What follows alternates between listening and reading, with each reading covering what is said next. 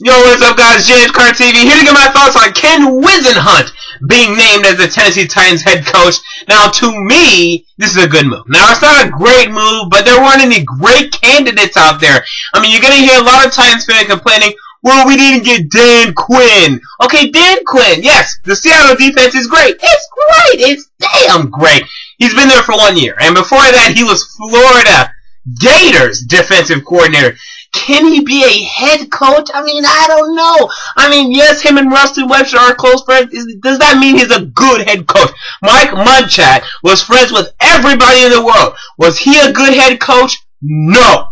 Okay? When you look at, Darrell Bevel, I mean, I don't think they're going to interview him anyway. Other candidates, Mike Zimmer. This guy has been looking for a head coach job for years. I think he gets in these interviews and he just says, no, fuck that, I'm not doing that. I think he says something because no one wants Mike Zimmer ever, except now the Minnesota Vikings want him, so good luck with that. I mean, who else? There were no great candidates, but I already have my sights set on Ken Whisenhunt. He's been to a Super Bowl with the Arizona Cardinals. Yes, they only made the playoffs twice in his 5 years with the Cardinals, or 5 or 6, 2007, 8, 11, 12?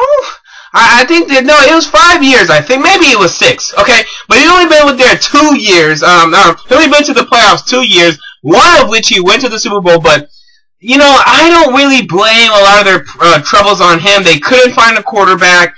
Their defense was never really awful. At the end of his tenure, it was pretty good, but their offense was bad. Kevin Kolb, and then started off 4-0. He got injured. And then it went downhill from there. So, I mean, I'm not going to blame a lot of troubles on him, but I look at 2 offensive coordinator jobs. I think he did a great job. And that was with the Pittsburgh Steelers between 2004 and 2006. Remember, Ben Roethlisberger was drafted in 2004. So this means Ken Whisenhunt developed Ben Roethlisberger. Not only did he develop Ben Roethlisberger, he developed Ben Roethlisberger into a Super Bowl quarterback because in 2005, Ken Whisenhunt and the Pittsburgh Steelers went on to win the Super Bowl. So Ken Whisenhunt put that offense in place to win the Super Bowl. He has won the Super Bowl. Okay? None of the other candidates can say that yet. Okay? And when you also look at what he did in San Diego this season, he took Phillip Rivers, who, yes, we don't have a quarterback. Yes, okay, fine. We don't have a Phillip Rivers, but he took Phillip Rivers, he took Ryan Matthews, and he made these guys into a playoff team on offense. I mean, he did that. He quick turnaround for them on offense. And what I really love about this is this. He's going to bring Ray Horton, who was the defensive coordinator for the Cleveland Browns this year. He's going to bring him in. They're speculating. It's nothing's confirmed. But they're speculating he's going to bring Ray Horton in as defensive coordinator. And I love that. People talking about Ray Horton being a head coaching candidate, him being the defensive coordinator for us, that's great. So, you know, my conclusion on this, head coaching hires, here's the thing. You can say, oh, it's great, oh, it's terrible. We really don't know. We really don't know. So that's why I'm kind of in the middle. I think it's good. I don't think it's great. I don't think it's horrible.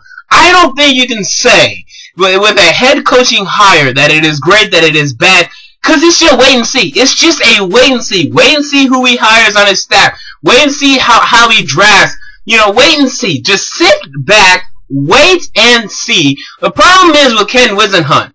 The thing is that why people aren't going to like him, okay? People prefer like Dan Quinn, Mike Zimmer, Darrell Bevel. Why? I'll tell you why you people prefer those guys. Because they've never been head coaches. So we don't know what they're going to do. But let me tell you something. 2 out of those 3 guys are going to stick as a head coach. I'm telling you. That's just it. Because we haven't seen it. Because we have seen the worst of Ken Whisenhunt. We're like, fuck him. We've seen the worst of him.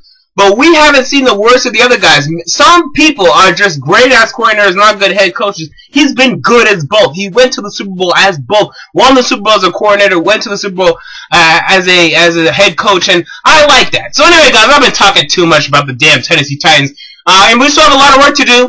We still have to figure out who's our quarterback, who's our running back. Do we cut Chris Johnson? We will, probably. You know, we need to get defensive players in there. But this is a good start. It's about time in Tennessee we have an offensive guy. Wow! A guy who knows how to get a damn quarterback out there and whip it around. That's what I've been looking for, because I'm sick and tired of that old Houston Oilers Tennessee Titans. We're going to a new era of the Tennessee Titans, as I said weeks ago, and Mike Munchak was fired. So enough of that Fisher ball. Get out! Because it no longer exists here in Tennessee. With that said, James Carter TV, make sure to comment down below your thoughts on Ken Whisenhunt being named as the Tennessee Titans head coach. And until next time, I'm James Carter TV. Check me out on Wednesday for my AFC and NFC Championship game predictions. I'm out. Peace.